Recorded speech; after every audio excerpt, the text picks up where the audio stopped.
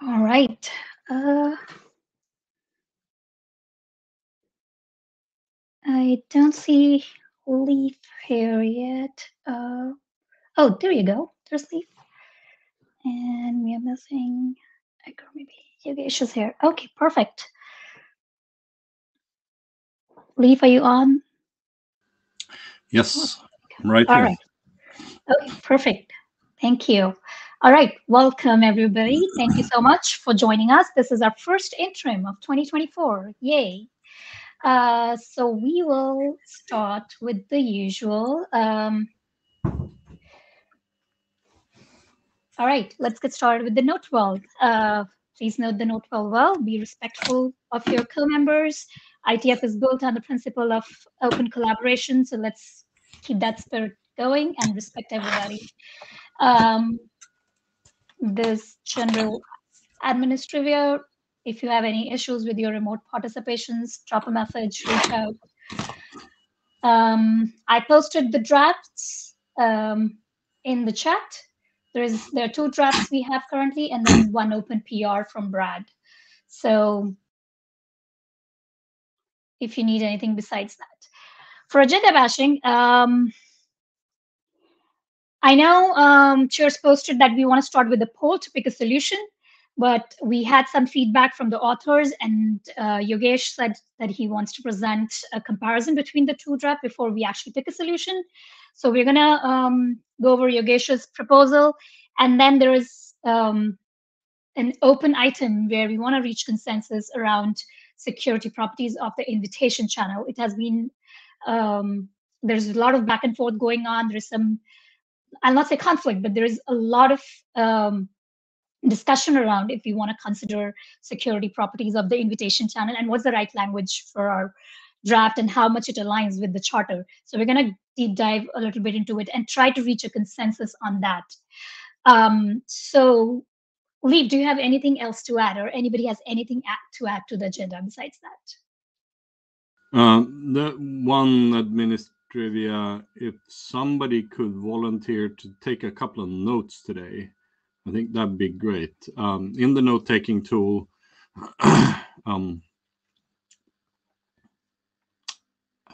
if anybody can just help out with that, I think that would be great.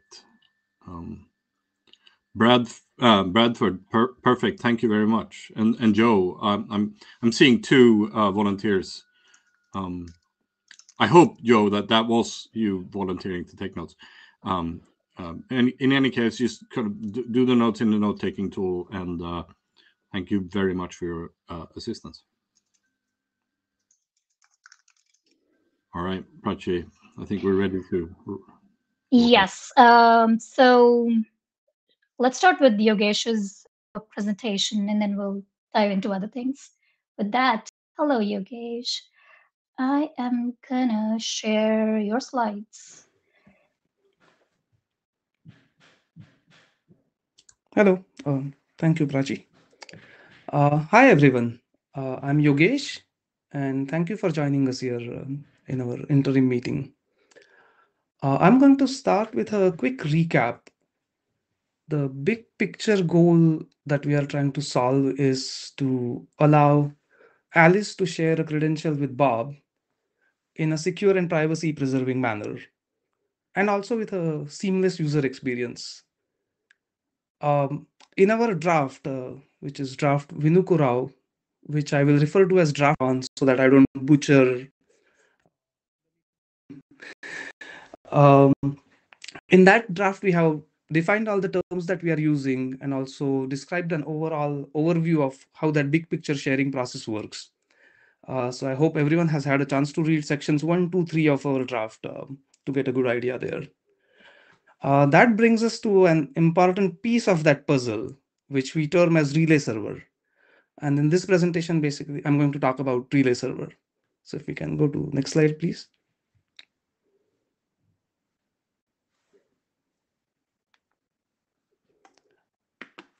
So the requirements that we have identified for this relay server are, the first and foremost requirement is to provide a bidirectional transport between the initiator device and the first recipient device. The second requirement is to provide store and forward, as these two devices may not be online at the same time. The third requirement is privacy related, which is the relay server shall not collect any identifying information about the users. And so is the fourth one, where if I'm sharing multiple things using a relay server, there is no reason for that relay server to know that I'm involved in multiple mailboxes. And the fifth is a should requirement, which is relay server should enable a seamless user experience, because we think that it's crucial for adoption of this process. Next slide, please. So with that in mind, there are two options on the table. One is our draft, the draft V, and other is the draft R. Again, I don't want to butcher last name, so I'm just going to go with draft V and draft R. And when I tried to compare these two drafts, there are lots of similarities, which I'm not going to mention because they are similar, something like TLS connection between the server and the client. We will focus on the differences between the two drafts. So from the security perspective, first item is the mailbox identifier uniqueness. In our draft V, the server generates the mailbox identifier, and we have defined it as a UUID. So it's guaranteed that it is unique. In the draft R, the client is supposed to pick a random. So there is a possibility that there is a collision, that maybe two, Alice1 and Alice2 pick maybe the same random, so the same mailbox identifier. Second thing is the binding of initiator and recipient to a mailbox. Because as I mentioned earlier, this is essentially a pipe between initiator and the first recipient device. So there needs to be a binding between the two. And in our draft, we achieve this binding by something called as device claim that the clients provide. In the draft R, it's not clearly defined, but there is a possibility mentioned that it can happen with cookies. The third item is if that mailbox identifier is known by multiple entities. In our draft V, once a transfer is started, so once the initiator and the first recipient device are locked into a mailbox, no one else can monitor or disrupt that transfer, even if they know what the mailbox identifier is. But in the draft R, I do see a possibility that if you know that original mailbox identifier, you can monitor or even disrupt the transfer. And then the last issue was on the security front is the lingering mailboxes. In our draft, we do request clients to clean up the mailboxes as they are done, but the server also guarantees cleanup on a periodic basis. And there is lifetime of the mailbox, so we'll clean that up. But the draft R doesn't mention any such requirement on the server. It is relying on clients not crashing or getting disconnected before deletes. Next slide, please. So just a quick point of order here. I think, does it make sense to kind of go through each kind of slide? I mean, they're basically separate issues and separate claims. So maybe it makes sense to kind of let people comment and ask questions on each slide. Either that, or we go back and process questions at the end, but then we have to go back. So what do you think? Either is fine, but based on my past experience, it would be better to go through the entire slides and then maybe come back.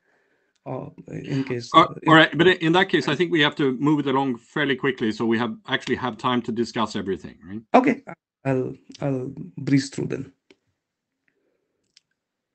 Next slide, please.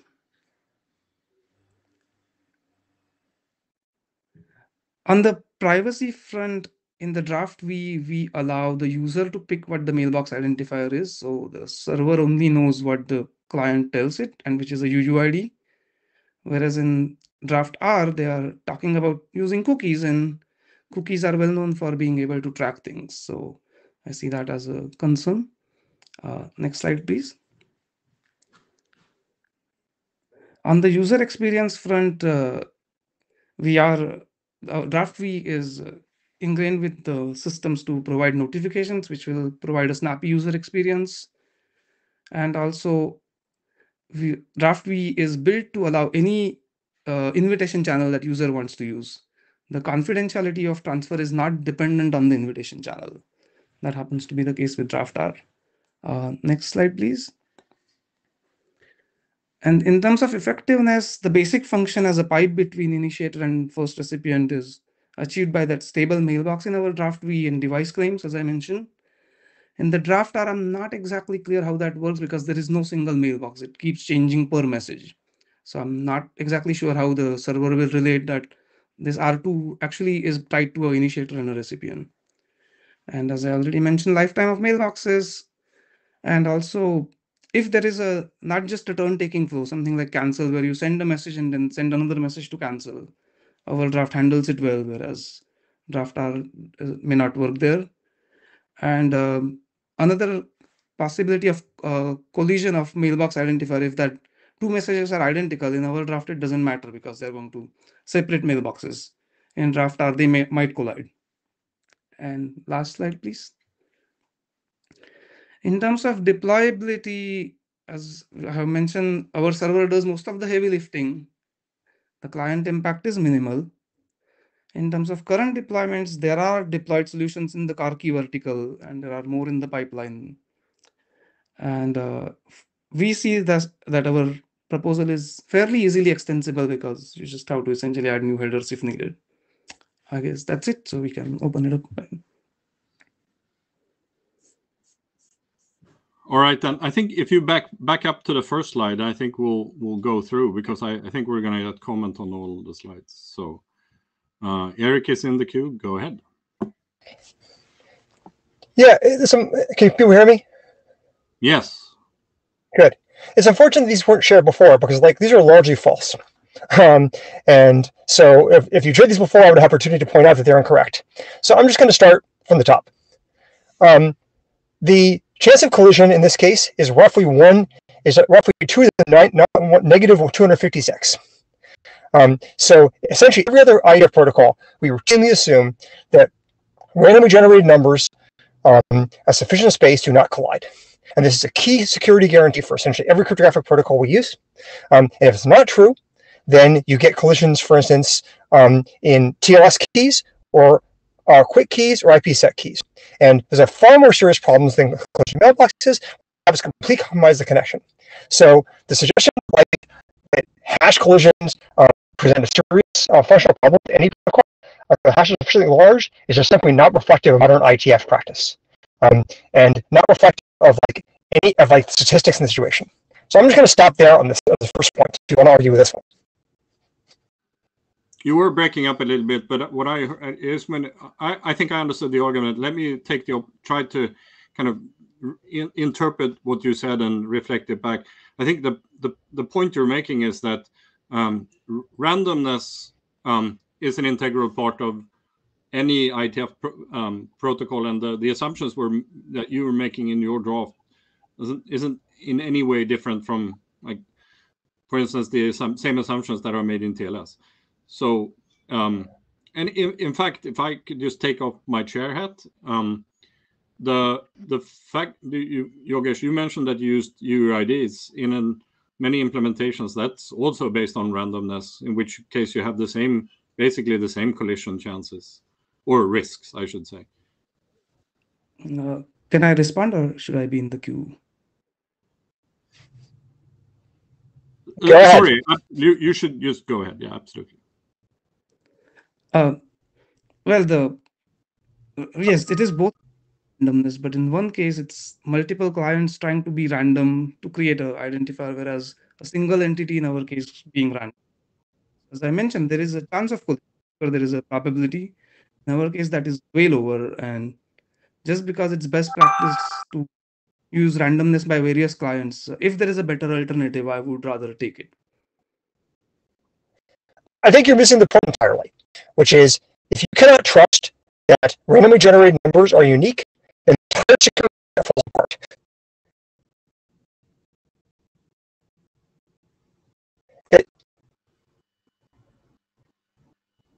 Okay, this is unfortunate. I think you're breaking up a little bit, Eric. Yeah, this is a problem with me, Echo. Is there somebody to turn off my video? Your video? No, there isn't.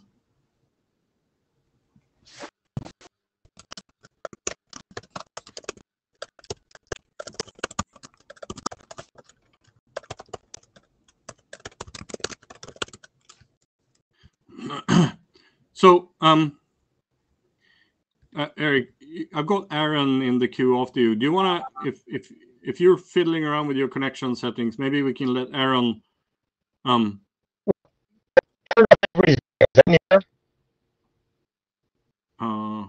Same problem.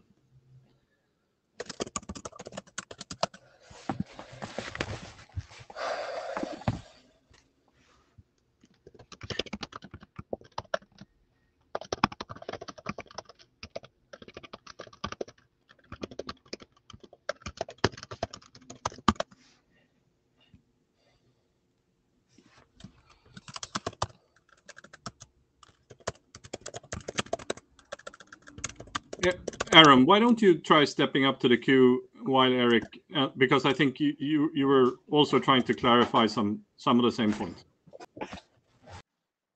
Yeah, hi, Aaron Preki. I was just going to try to recap what Eric was trying to say, which is that if we can't trust clients, if we can't trust clients to independently generate random numbers and not collide, then basically everything about TLS and all the other specs fall apart. So that seems to be a sufficiently okay assumption in the current world that we can make. So the point, while technically it's true that the draft V has a slightly lower chance of collision, it's not actually relevant at all because of the assumptions we're already making about client generated randomness. Is that correct, Eric? You can just type in the chat. Yes, Eric says yes. Okay, great, thanks. All right, Eric, we've all muted ourselves now, so let's see if that helps your bandwidth situation, and maybe we can kind of go on. My suggestion here is that we try to turn this into a free, more or less open discussion between you and Yogesh on this slide, and then we can kind of open up for everybody else to respond, and then we can move to the next. Can people hear me now? Is this any better? It is better, yes. Okay, great. So yeah, I mean, I think, like as I said, if you can't trust randomness, the cryptography all falls apart. The second point, this is not a functional requirement of the system. The functional requirement of the system is that only one person gets the key, and that is provided by the draft we've described. It does not require cookies, and I've explained this a number of times, so I'm not quite sure why it's so difficult to understand. But the situation is that as soon as the first person responds and deletes, as soon as the first person responds and deletes the initiation message from the server, then no one else can get in. And this also applies to the second line, and neither of these require cookies. I'm happy to explain why that's the case, but the TLDR is that the locations are random, and in order to know the location of the next message, you need to have received the previous message. And so as soon as the first message is received and deleted, then no one else can read either that message or any subsequent message. And if I could just jump in on that, since I was the one who suggested the cookies approach, the session cookies approach, that is an alternative way to do that. It is also a potential belt and suspenders approach where you can get 2 layers of guarantee there. But I agree with Ecker's description that that property is already attained with the design without cookies.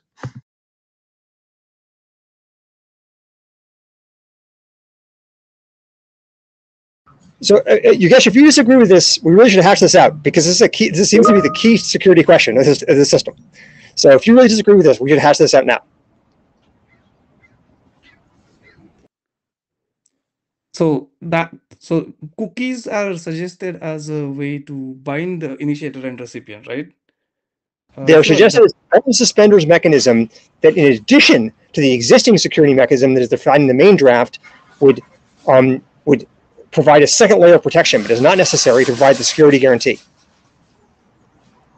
Then so, as a just point of order as chair, if we don't actually need cookies for draft Rescorla, can we kind of put that aside and not discuss that? I think that's entirely reasonable as the person that suggested the cookies approach.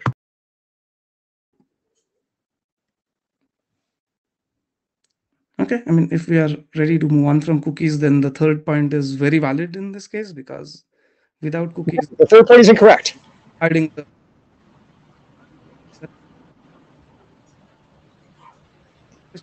As soon as, in both cases, the first person, in both cases, there's a race condition between the attacker and the receiver. And as long as the receiver wins, things are fine. As long as the attacker wins, things are not fine. that there I disagree. In draft R, even if the receiver is first to go there, as long as the attacker knows R, they can know the entire sequence. They can read it. No, that's not. That is not. That is not correct. The addresses of the subsequent messages are That is really accurate. If you know R, and if and that and basically secret to obscure. Yogesh, you're breaking up. Oh, okay. Can I try again? So if the attacker knows R, they can get to all the messages by just being there at the right time, and that is our. no. That is not correct. I mean, they've won the race in that situation. I don't understand what you're saying. They raise, but they prevent attacker. They know R, and then they can read subsequent messages because you just have to derive the next mailbox address from the R. So I don't see any mechanism that prevents. And I understand.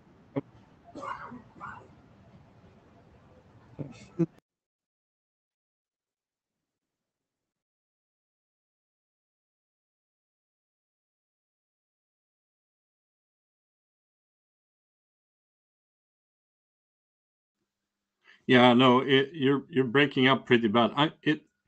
Is this a local issue, a microphone issue, Yogesh? I don't know. Let me try without because the microphone. sometimes when you start speaking, it's actually pretty clear right now, and then and it breaks off when you. Okay, I'll try again. At least, I mean, the way I have read this draft, I see that if an attacker knows R, they can get to all the messages, and there is nothing preventing that in the draft. And I guess if we have differing opinions, maybe someone else can take a look and chime in. Yeah, I'm sorry, that's simply not correct. The way the system works is that if the attacker learns R subsequent to the receiver pulling the first message, the attacker is not able to interfere with the connection. It is, of course, able to do so if it learns it prior to the receiver getting in, but that is the same race condition that your draft has. That's actually not true. In our draft, the first recipient to lock in is the only one that gets messages because the server wouldn't let anyone else read it. But in your draft, even if the actual recipient read it, somebody else can read it too because they know the R. There is nothing preventing that. No, because the receiver deletes it as soon as he's read it. And those are two separate operations, a read and a delete. So somebody reads it, person one reads it, and person two can read it before that second delete happens. There is nothing preventing that. Yes, that is correct. Yes, so so my point is accurate, and I think we can move on to the next one so that we can get more discussion. Unless you can describe an actual security situation, an actual data. Okay, this is wrong in a number of ways. So the first is that like any system like this has a two journalist problem, which is to say that either you have to say that as soon as you think the thing has been read, before you can verify it's been read, then you lock it in, which is this way I think you're proposing your draft works. Or you say that the receiver has to explicitly acknowledge it in order to lock it in, which is the way my draft works. But I don't understand why you think it's security relevant, and I'd really appreciate if you describe an attack as opposed to just keeping to repeat this point. I mean, is there anything in your draft that guarantees that after reading that R, it is locked? It's not. I mean, the client is supposed to delete it, and what if the client goes away, crashes? I mean, there are lots of scenarios where the client may not be able to issue delete right after, and then R is lingering around, which is also the next point in the slide here. Yeah, nothing prevents the client from issuing the delete immediately afterwards. In fact, in the same message. In fact, in the subsequent, in the same TCP connection. So in that case, if somebody else has R, they can read the entire conversation. That's the point. All right, okay, I really don't think this is accurate representing the situation. So I get this is your view, but I don't think this is accurate.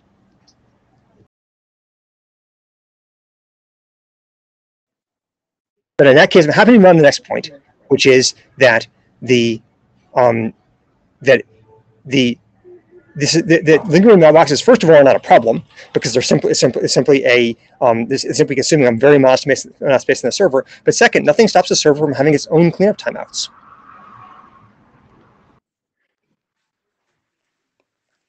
I mean, I would say lingering mailboxes are a problem because if somebody can go in later and actually read all the conversations that happen, that is a concern. And sure, servers can define a timeout, but it's not defined is the only thing that I'm pointing out. Well, I don't think it's difficult to define. I don't really think that the fact that we haven't defined what is a problem. And as I stated already, I don't think they're describing the security situation accurately.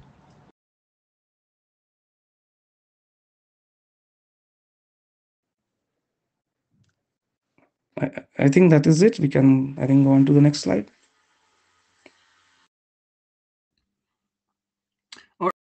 Well, actually, before we go to this slide, I just want to make sure that there's nobody else who wants to kind of speak to any of the points on the first slide. And I see Aaron jumping in here, so.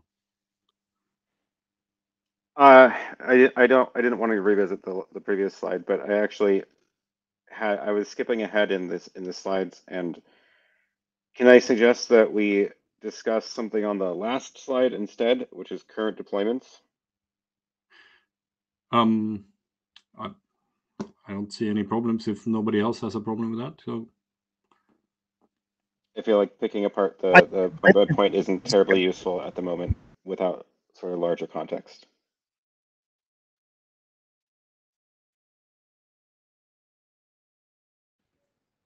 I am okay with it.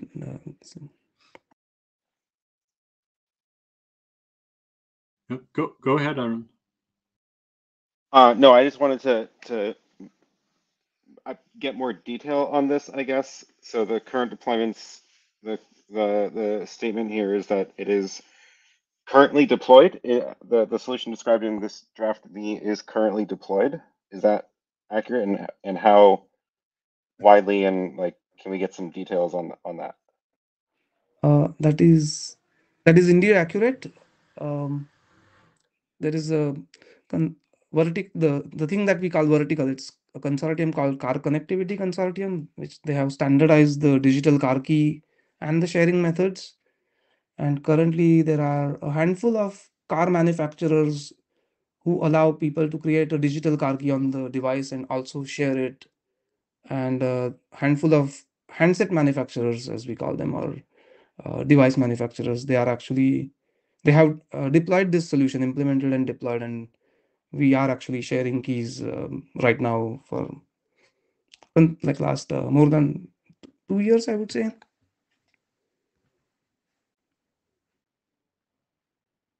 I feel like that's a pretty big deal, I guess. I would like to kick it back to the chairs to discuss that, because I feel like the conversation around should we adopt a draft that has current deployments versus should we pick from two clean slate drafts is a very different discussion. Well, I think that's a reasonable point. I frankly like to hear from the verticals, which we have not yet, to get their perspective on how much they like this draft before we assume that the handset manufacturers speak for them. So some of the people are okay. Go ahead. Yogesh, sorry, I just wanted to add that this is Alham. I work with a different team in a different team with Yogesh. It is beyond car manufacturers. We are using them also in scooter key solution, in multifamily home. So it is just more than digital car key. I just wanted to emphasize that, and it is currently deployed and used in production. Go ahead, Yogesh. Thank you, Ilham. I guess I missed the other verticals. And there are some people from, I guess, Car Connectivity Consortium on this meeting right now. So if somebody wants to speak up, that would be a great time.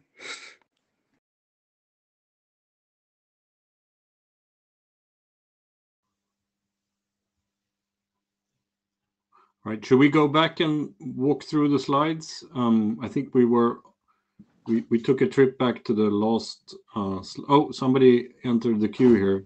Is that on this topic or? Yeah, this is Matthias, also from Apple. I just want to point out there are a few people from Apple speaking, but to be really, really transparent, it's a solution that is supported by, as Yogesh already has said, just want to underline that, many other device OEMs in the Android world, and also many companies that are working together with these device OEMs. It's a real cross-functional setup that is deployed, right? And not only for automotive, there are also other domains where it's already in use. Cross-functional or cross-functional or cross-platform in the sense that it's going from Apple to Android, between Android, different Android devices, and vice versa. So that is why we think IETF is the right place to make that a standard, right? And coming to say that clearly for the ongoing discussion. And we actually, I thought, and we all thought, that it's known to the group. It comes a bit as a surprise that this was not so clear, but so we want to make that really clear. It has already proven in the field to work well, no known attacks, etc. So we think it's worth contributing that to the group and maybe base a future release on this design. That was the idea. All right. Thank you, Matthias. I want to kind of step in sort of with my chair hat here at this point, because this is it's not an uncommon situation for the IETF, right? And you have a fairly well sort of understood and deployed solution that involves a certain sector or even multiple sectors. And I've myself been in that situation of trying to kind of promote solutions like this into the IETF. The thing is that the IETF is not it's not necessarily the venue to use a very common vernacular phrase, rubber stamp solutions.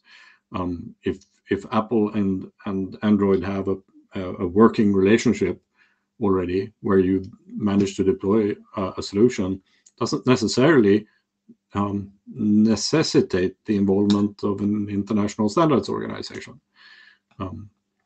The assumptions or the discussion we had in the BOF when we sort of went into this was that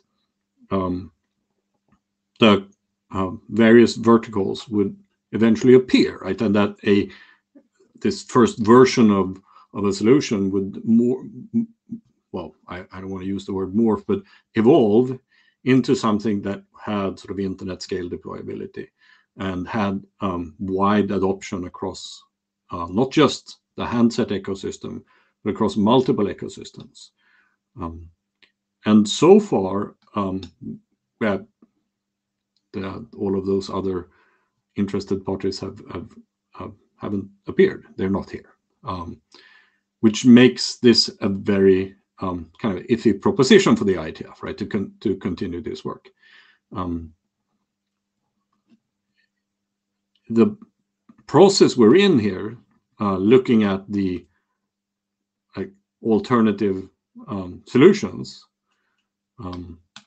is kind of part of the natural evolution of a protocol in the IETF, and it also is part of the security analysis of a protocol in the IETF.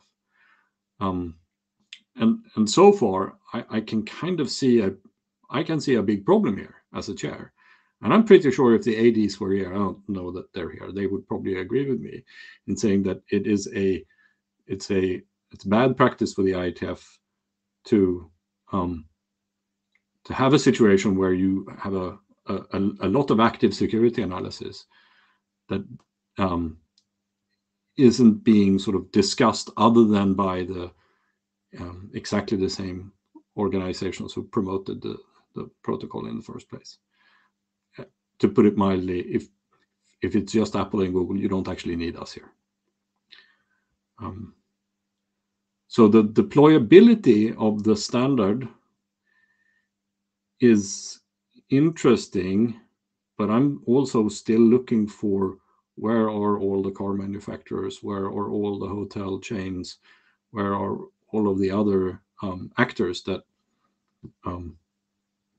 or where are all of the new actors in this space? Sorry for taking up a lot of time, but I think that needed to be said. And if we want to go back to review of the comparison, I think we should kind of go back to the second slide, because I think that's where we were when we took a trip back to the deployability question, unless somebody wants to continue that discussion. We have a few people in the queue, Leaf. I think Sue was the first one. Yeah, I just want to offer IETF, especially I think in this group, for those who may want to get a bit more information about this deployment thing, and how CCC is actually using the draft for implementation. I would suggest that I offer that IETF can set up a liaison with CCC, or we can also request CCC to set up liaisons. If folks want to get more details about the deployment, about the car and how to use it, I think it's certainly possible to set up that liaison, so that to really speak about what people has done, the work in terms of deployment. It's all real, it's all in the market, people already use it. I think it's important to understand, to factor in that important criteria as well. Thanks. So just to kind of get back on that, liaison relationship with the IETF is a thing unto itself. It's an IAB thing. It's not in our wheelhouse in a working group. That's fine. I'm just offering. I'm not. I understand. I'm not. Yeah. But I will say, what would be even more important is to have representatives from CCC join the IETF working group, the TIGRESS working group, provide feedback on all of the discussions we're having here, and to do review of drafts. If you did that, it would be much easier for us, for the IETF, to make a judgment call about sort of how kind of widely distributed is this, how important this is, how hard would it be to change various aspects of the protocol. The IETF is being asked to take, and have actually taken, ownership control of this protocol. And that means you actually have to do the work inside of IETF, not through liaison relationships. Thank you.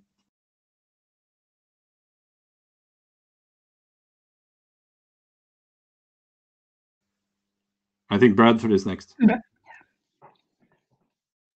Sorry, was trying to keep up with the notes. I think it was Mateus that said that y'all thought it was best to specify this protocol in the IETF. I'm curious as to why that is. Like, why not just specify this in the CCC? Yeah, so maybe I can speak to that. CCC only covers automotive keys or connectivity. So everything else, all other verticals that Elhammer has mentioned, are not at all covered by CCC. So we think there is an interest to have that protocol widely used, right, across any other standards, because there is either vertical specific standards or no standard at all, right? For hotel chains or whatever, there is no standard, right? And coming back to your question, why don't Apple and Google just make it out on their own? This is exactly what we do not want, because I mean, we have come up with something that works well, and we think it should become a standard. And it's not about rubber stamping. I'm really don't agree with that. It's about contributing something to IETF, and then I mean, it has been contributed already since a while. Have there been already security analysis and everything you were talking about? So the expectation would be that IETF picks that up, maybe has a different proposal, and comes up with the best solution. I still think you're not you're not operating in a vacuum. There is real interest of deploying that. It could be a different solution, but I'm not sure if there's any justification to do things completely differently with no proven additional value for completely undefined future potential deployments where we, as you say, no one has manifested interest. So it's an open question. Just try to get a bit to the point to see is that a way that could go forward to take something and make it like a big standard, not forgetting that it already works and there's an interest to make it better, but not just do it completely differently by achieving the same, let's say, the same security level and same usability level. So let me again put on take off my chair hat and offer kind of a perspective of what the working group has been doing over the last couple of months. And that is what Eric has done, right, is he's offered up an alternative way to look at the basic requirements. And the question Draft Rescola is asking, at least this is, again, just my personal view, right, is it possible to do this in a completely different way that is much simpler and that offers the same level of protection but has like a radically lower sort of complexity, less complexity, and that's kind of what Eric and Brad has been working on. Now, does that mean that there is necessarily a competition between the two drafts? Not necessarily, but there is, I think, the need to do like objective review of the two drafts and objective comparison. And what I think, and again, putting on my chair hat back on, I say what I've seen as chair has kind of, I haven't seen kind of that strive towards objective review. Right? Doesn't necessarily mean we need to replace everything, right? But at least we need to have like a detached and objective assessment of the requirements. And it is worrying to me as chair that we're still at that level in a working group that's been working for quite a while. The secure deployment or wide deployment or not is kind of beside the point at this point if we can't even have an objective discussion about the requirements.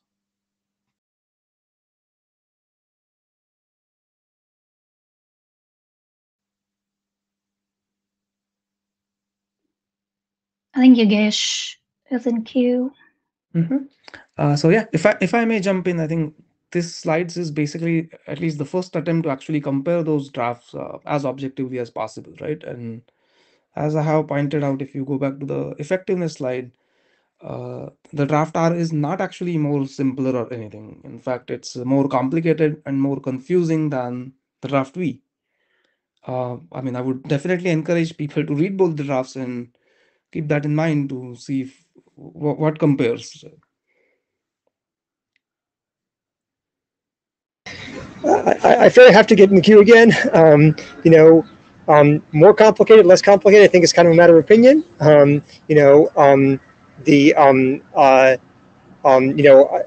guess my view is like having a whole basically REST API on the server in order to do something quite simple is like really not that fortunate, and it's not clear to me that it actually is simpler on the client. I'd like to take a step back though and talk about the the selection process here. I certainly agree that like having like broad deployment actually is like an important consideration. And I missed on what Leaf was saying. And I think certainly like if we have a broad constituency of like vendors from the verticals who like think that like the current thing is great, and want to refine in the IETF, that seems like totally reasonable. But if what we have actually like a couple handset vendors who are, say they're representing the verticals, and there's not a lot of interest in refining the IETF, and there's not a lot of participation in verticals, but it's not really clear to me what the IETF is doing here. So like I really don't like object to like taking the existing draft if what we're going to have is a real working group. But I do think it's like, I'm a little concerned, as Leith indicated, in the situation we have now, which is we don't seem to have much of a working group, and we have an existing draft and a bunch of claims that has deployed.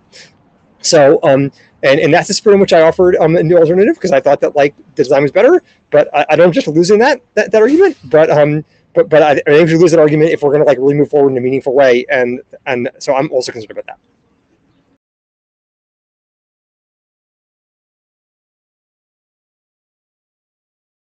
And I'd like to say one more thing. I think if we are going to do try to do an objective analysis between these two drafts, this set of slides is not a reasonable basis for that analysis to happen. Analysis has to actually be based on consensus discussion, not on one person's opinion, which I think we've established is somewhat disputed.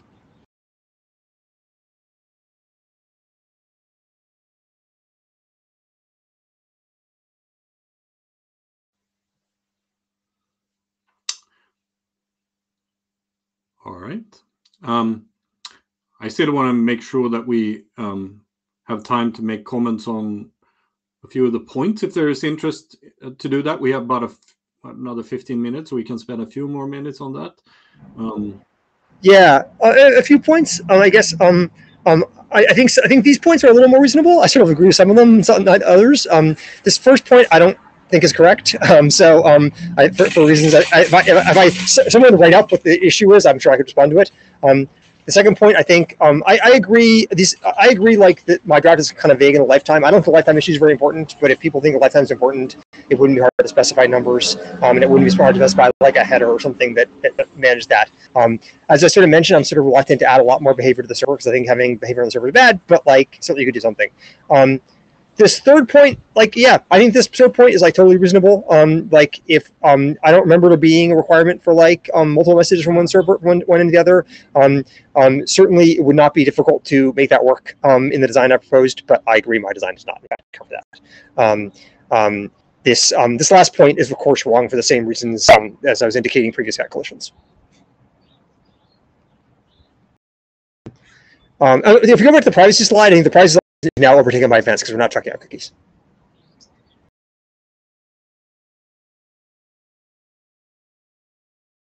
It would be wrong anyway, but it's definitely wrong because we're not tracking out cookies.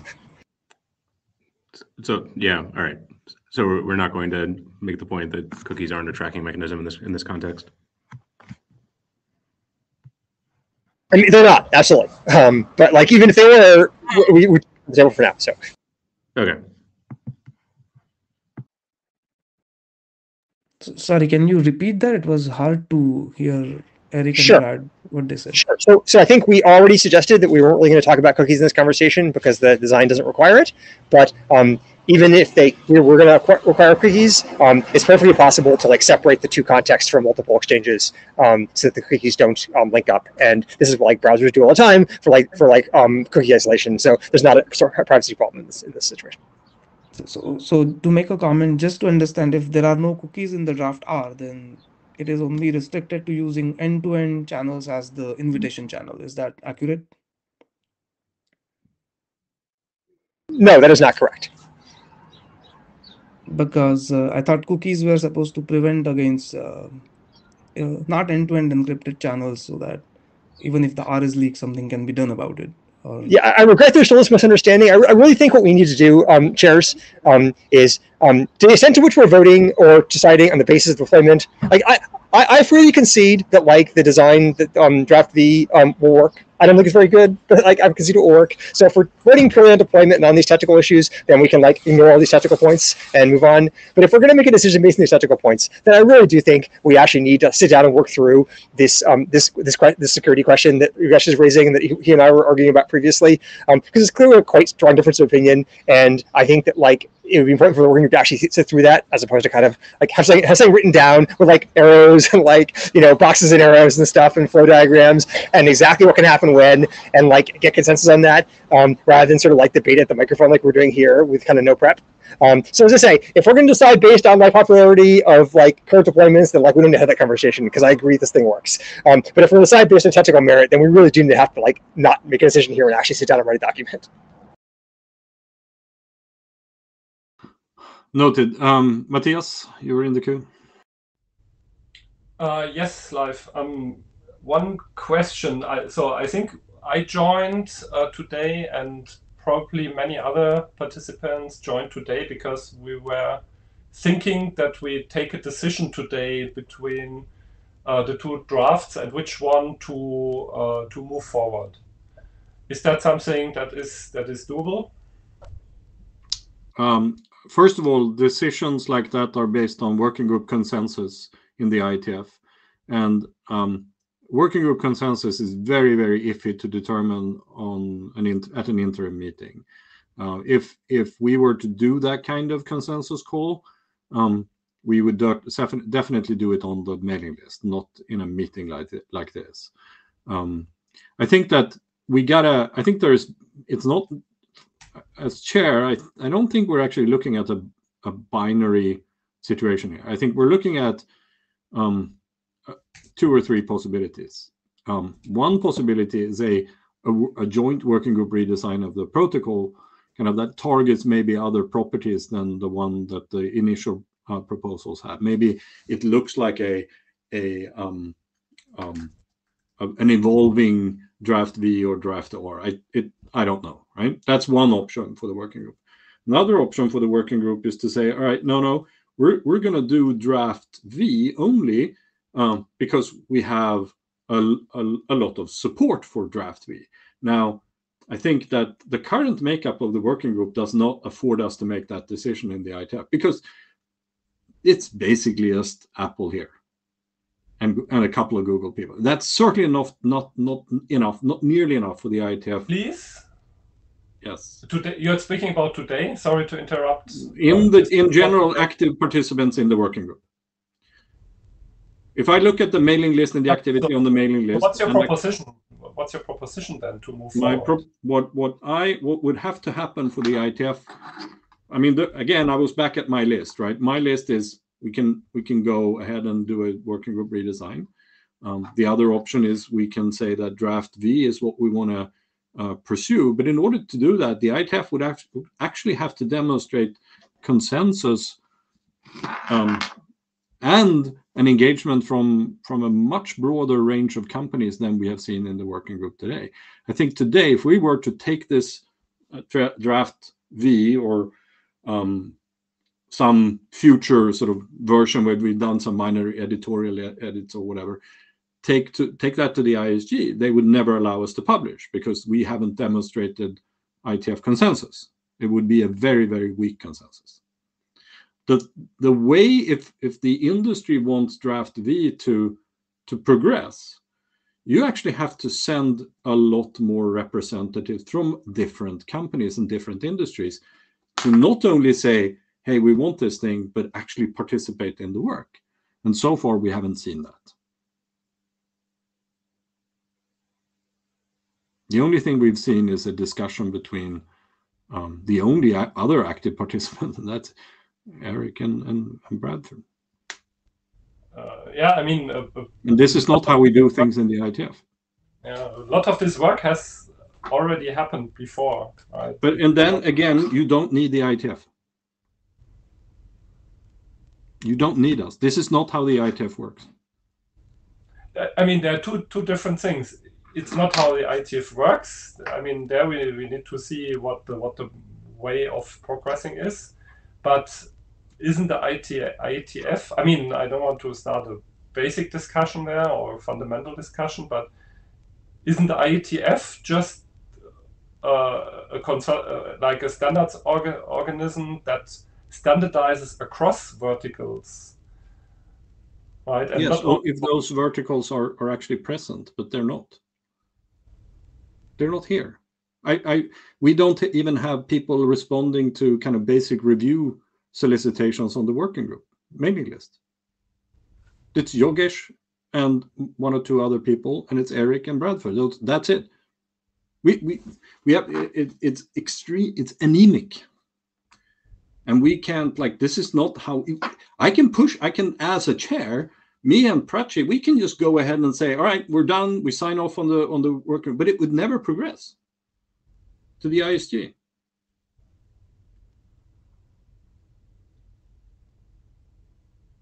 Our job is to demonstrate rough consensus and running code. You got the running code bit, but we're nowhere near to demonstrate rough consensus.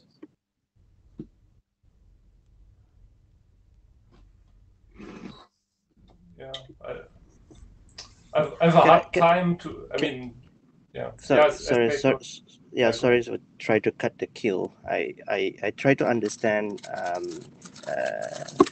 when the chair says that, hey, there's only few people that participate in this work, and you cannot claim there is a consensus because we need more people from different, let's say, industry or company that participating.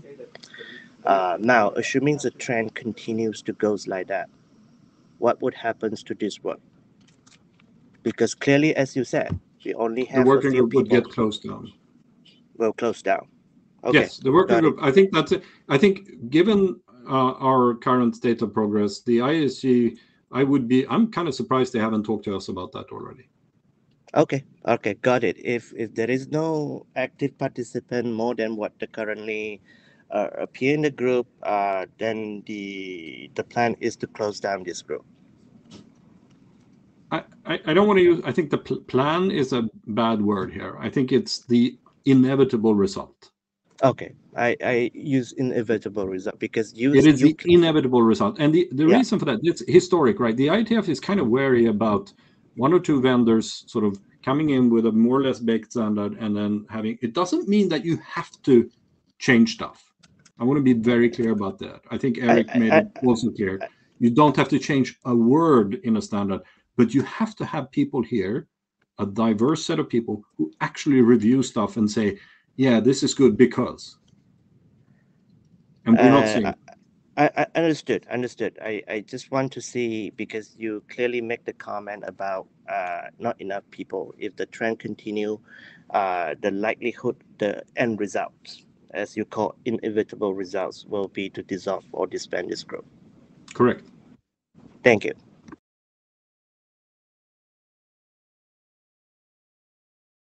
So I have Yogesh and Aaron. I don't know if you want to remain in the queue, Sue, or I actually had the same question that Sue Yogesh, was going to ask. So yeah, I actually was going to ask the same question as Sue was going to ask, and he asked it. And I just have one more question, that the charter that we have defined, it's very broad, as I have mentioned in several emails, and it doesn't exactly reflect the problem as well. So maybe that needs to be addressed as well. But as you mentioned, if the group is heading towards the outcome that you mentioned, I guess it becomes a moot point. I'll give it to Aaron. Yep.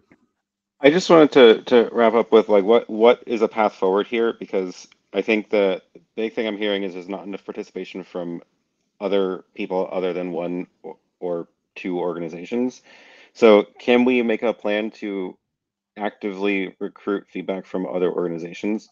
In particular, the people from Apple, if you have relationships with people in these other companies, can you ask them to show up to the mailing list or show up and actually speak? Because I think Leif is absolutely correct that we're really only hearing a couple of voices. Indeed. And just to be very clear about this, I think we need a little bit more than just a raised hand. Yep.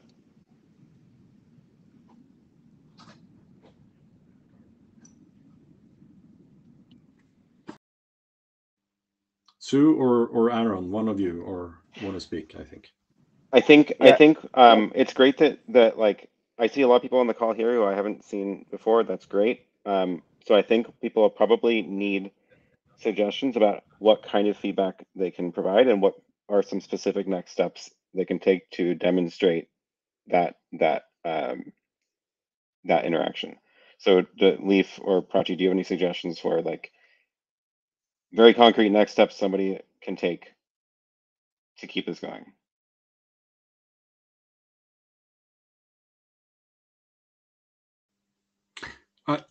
I think the concrete suggestion that you provided, Aaron, is the right one, and it is actually one that that we talked to the contributors like from the first day of the BOF, right? Like, let's get all of those other contributor companies in here to help out with this. In fact, I actually tried to recruit Assa Abloy because I had a suspicion that the key lock manufacturers would be interested in this, and for various reasons they didn't have time, and they didn't they were aware of the work and didn't sort of express enough interest. But yeah, that is the way to do it.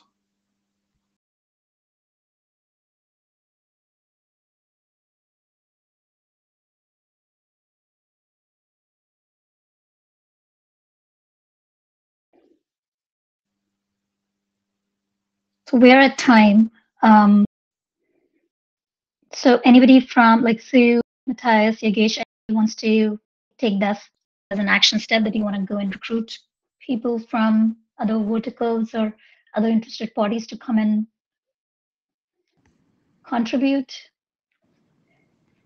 Well, I think there are a couple of things, as I think Lev has said, right? So there are people who may be interested, they just do not have the bandwidth and resources.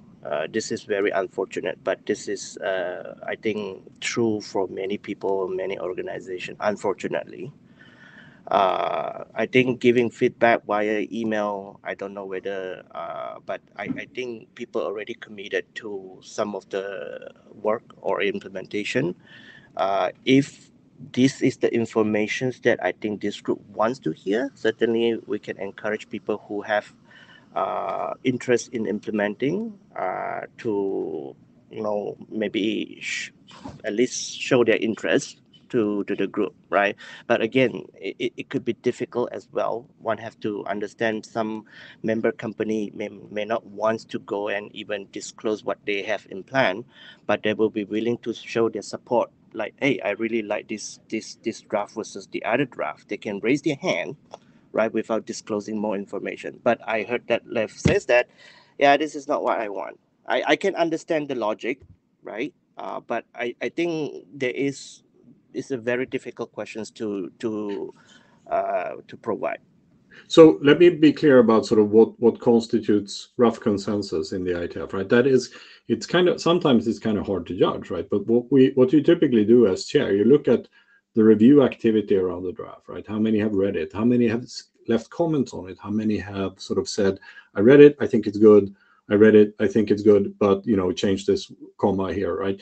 We're looking for signs of active engagement and expressions of consensus around the draft. That's what we're looking for, right? And if we have a situation where and again, this is not the first time, this is not the first rodeo we've had in the IETF where groups bring work into the IETF and say this is widely deployed already, but there's really no kind of resources to work on it, and we're done. That effectively takes it out of the running for an IETF protocol. Lev, I don't disagree with you. I think one thing that I want to maybe, I think early on, I think Matthias may have mentioned that. I think that's true in general, right? This particular draft, you can say it as a draft in IETF, but this is what has been, I think, discussed in other forum pretty extensively. People review it. Their security team internally look into it. Everyone is comfortable. That's what people wants to implement it, right? So putting the same exercise, because this is not, you have to go back to those people who go and review it and go and join IT for the same thing, is not the best use of their resources as well. Right. So I understand where the difficulty from IETF perspective, from the process side. But I think we have to acknowledge that for people who already committed and already review it by their respective team internally, coming to IETF again to do pretty much the same thing again, and ask them to review, and it may not best use of their time too.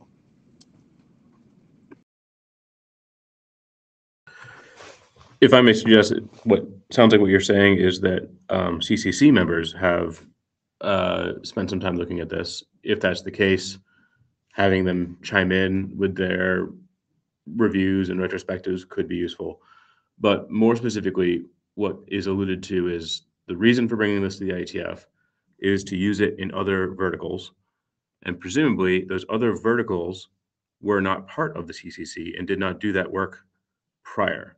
So that would be where they could do that work in the IETF. Well, first, I do not know whether the other vertical will be willing to come at the same discussions, like I mentioned, right? The second thing I think is also important, right? Now, if we continue to discuss, right now, I heard you guys mention that, hey, we want to get as many as other verticals to come forward. If there is no other verticals to come forward, again, what should we do with this group? I think if other verticals are not willing to put in the work, then that argues that there is not the interest to pursue an IETF's protocol. So again, the inevitable outcome is to disband this group. More or less. I think what you could do is you could take the current draft Vinukov and sort of do an individual submission and a sort of ask for an individual track submission. Then it's published as an informational. That has been done by other companies in similar situations. There's the famous negotiate protocol for Kerberos on HPD for using Kerberos with HTTP that was fairly widely deployed actually, but never documented other than in an informational RFC. So that could be done. Okay, that is a good suggestion, Lev. Because that is not actually an IETF concern. Yeah, I'm sorry to cut you off, but I think this TIGRESS group I think has been in operation for already some time. Yes. Right. So as I mentioned, if it's already been some time, there are no other vertical people who may be interested in implementing and come to this group for some time already. I think maybe we can make that fair assumptions that no one has the bandwidth to come and support the work.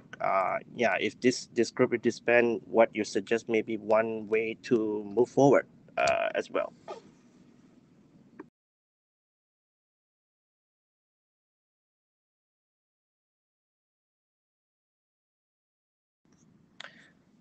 I'm sorry, I know that we are well over time. Yeah, thank you, everybody.